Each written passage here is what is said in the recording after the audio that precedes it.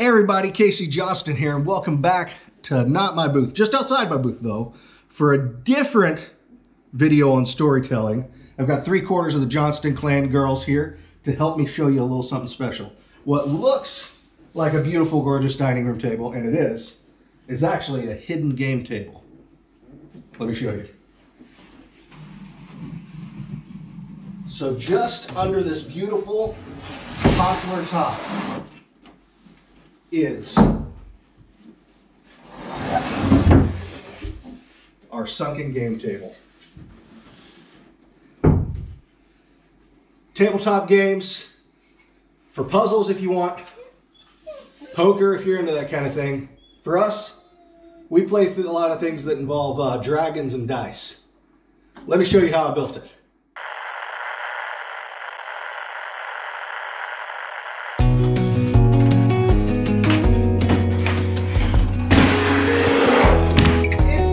Beautiful.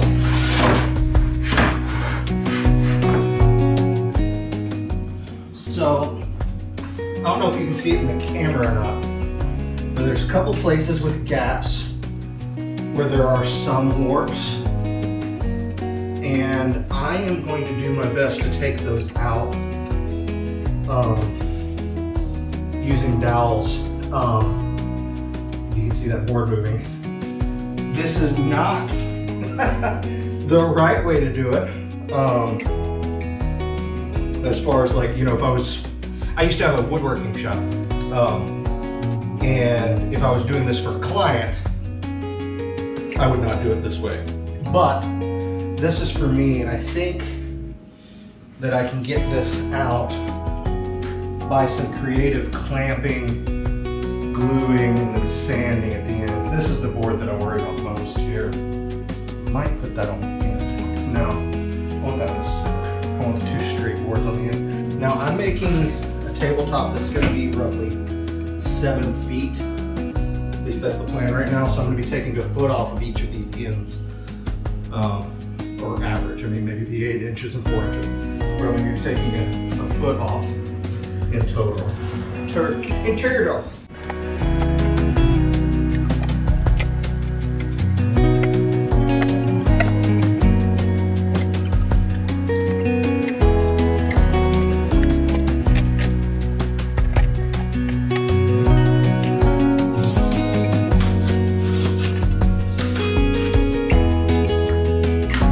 I've got my clamps off, and now it's time to drill us some holes.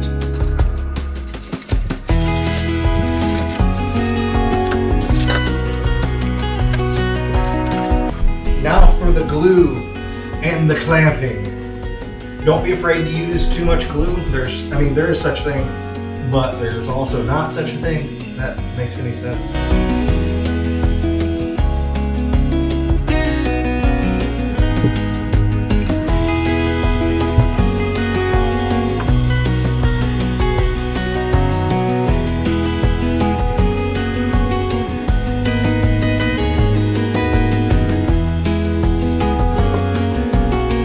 Battery went out again. So if the battery goes out again, I apologize. I guess we'll reconvene when this thing is all together, and I'll show the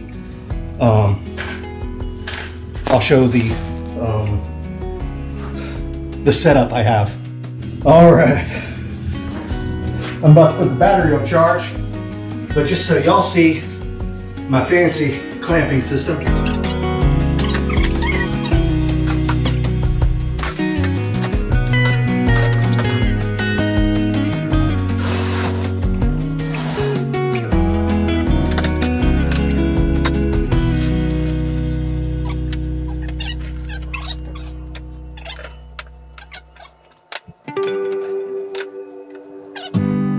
All this will sand out.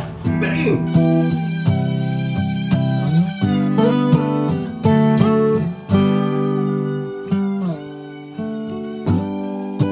Since this is a gaming table, I thought that this side for the skirts, something like that, would be appropriate.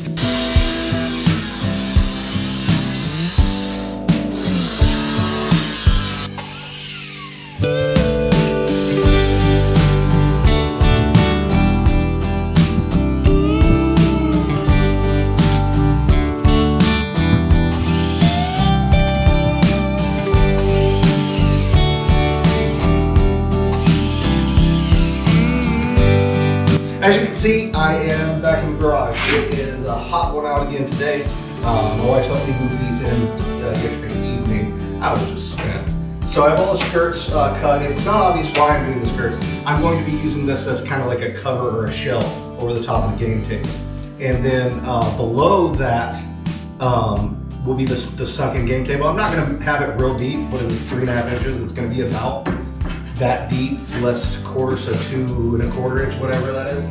And what that's going to allow me to do is hide everything there.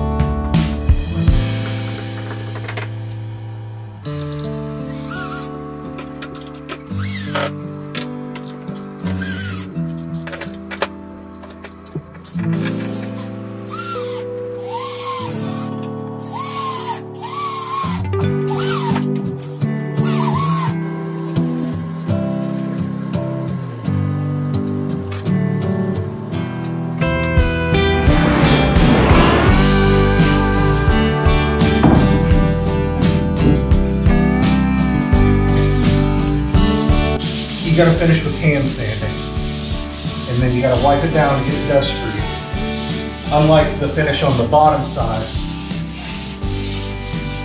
this is actually really important.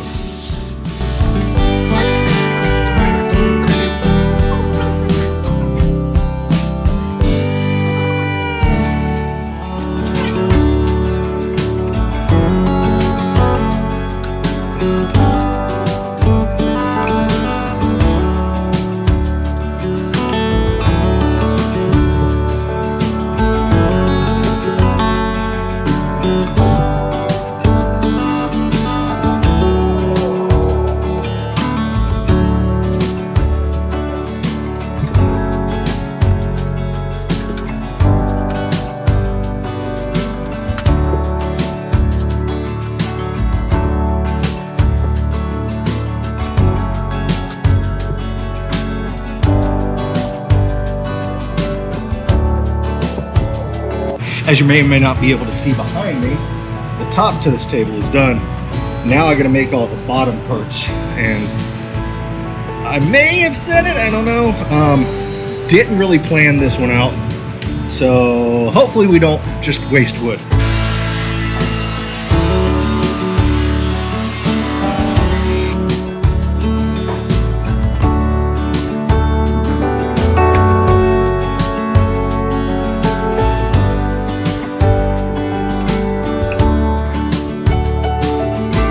So what I did was, this is going to be the bottom, the very bottom. It's going to be flush with this when it's standing up.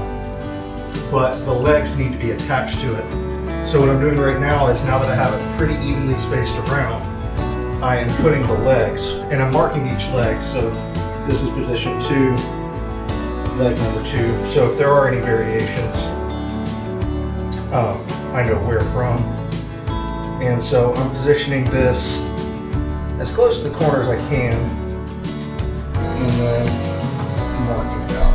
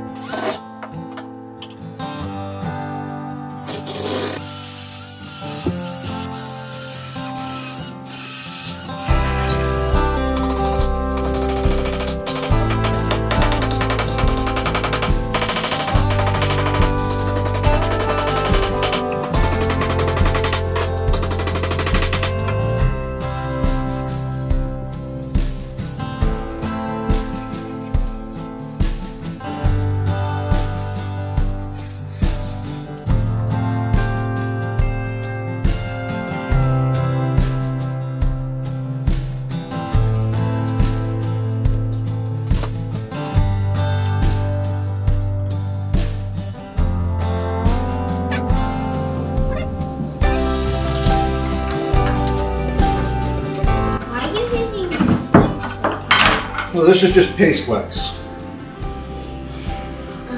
if it gets on your keys, can it come off? Well, it's not paint, like Ava was saying. It's just wax, so watch. See?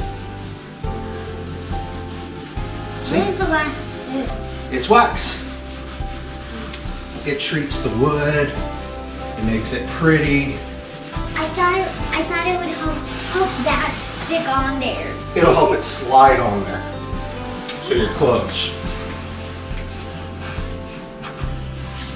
So it slides easier on there? Yeah, you touch it. Touch that and then touch over here. The difference?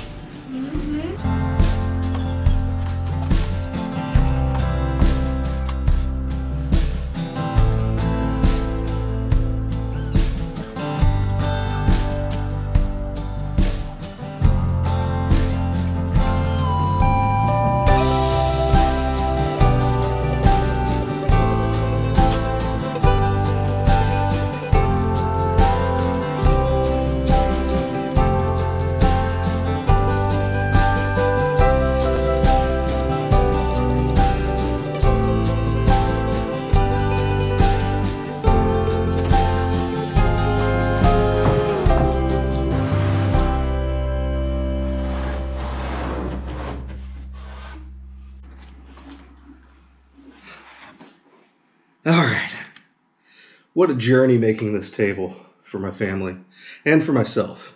I'd be lying if I said I wasn't making a tabletop gaming table for myself. But my wife and I, really love encouraging storytelling and imagination and all that goes with it. As you know, my oldest is dyslexic, the other three are not.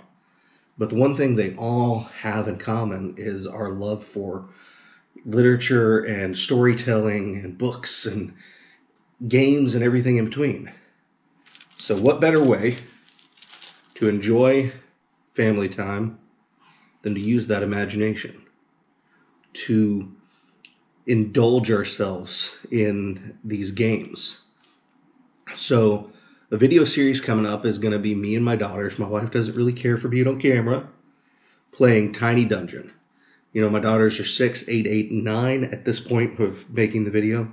They probably won't grasp all of Tiny Dungeon, much less all of Dungeons & Dragons, as much as they really want to play that.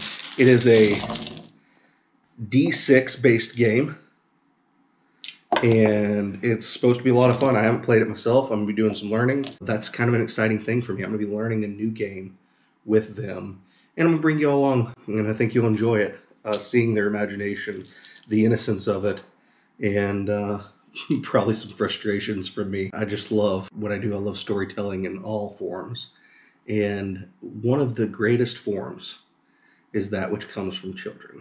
And so I'm going to enjoy that, enjoy this table. If you have any questions, please comment below. As usual, if you like this video, please hit the like button. Please subscribe to my channel. I'm going to be doing more of this, more build videos. I've got some shelving over there that you haven't seen that I'm going to show you how I made. I'm going to do a booth update. I've got several other videos coming this year. I'm Casey Johnston.